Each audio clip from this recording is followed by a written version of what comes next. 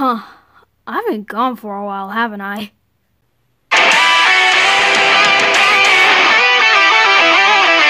What's going on, everyone? My Production's back in another review, and I apologize for not uploading. It's just that I've been very lazy, and I've been having too much fun with these figures, and by the time I upload it, I hope it's been New Year's, so Happy New Year's to you, everyone. And for this video, I'm going to be reviewing Saber Alter 2.0. Let's get into this. As you can see, looking right at the box, you do see King Arthur right here. You can see a few faceplates, a hairpiece, and Excalibur. This is Figma 432 Saber Alter 2.0 from Fate Stay Night, Heaven's Field, which is a good anime. I recommend watching it. And this is made by Max Factory. Looking at the side, you do see King Arthur holding Excalibur. The back, you do see her in a couple poses with their faceplates and hair. The other side, King Arthur again in a nice pose. The top, King Arthur. The bottom, King Arthur. Let's get into the figure. This figure sculpt and painting are absolutely amazing. I love that weird, mysterious, metallic purple. And with those red lines, I feel like this figure looks bad. Going over this figure's articulation, the head can look down about that far, can look up, and it does have some side to side, but when you try to turn the head, the joint does get a little bit retarded and it messes itself up. The arm can rotate all the way around, and it does move forward. The arm does move out about that far, and you do have a bicep swivel right here.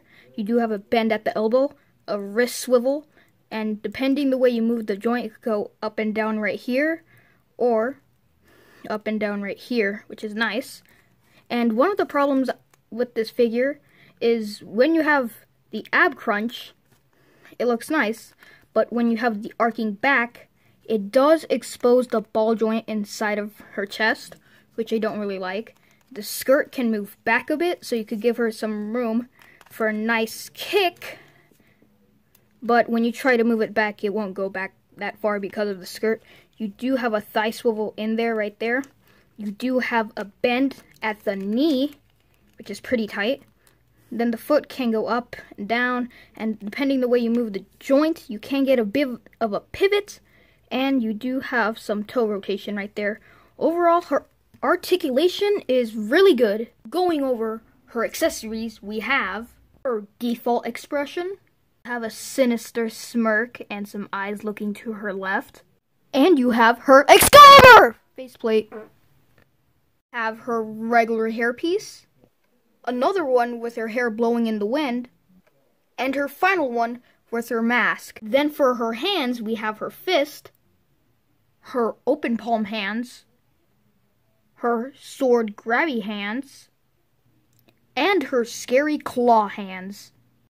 And we also have this extra hand joint that I don't need, but it is appreciated. For her final accessory, you have Excalibur. I have to say, Excalibur is nicely sculpted and painted. It also has a stand. The stand doesn't work for me, because, like, you see that I put it in her butt. It's nice and tight.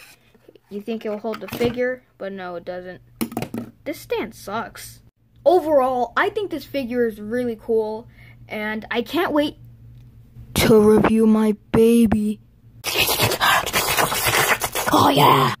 But other than that, hope you guys have a happy new year, and I'll catch you all next time.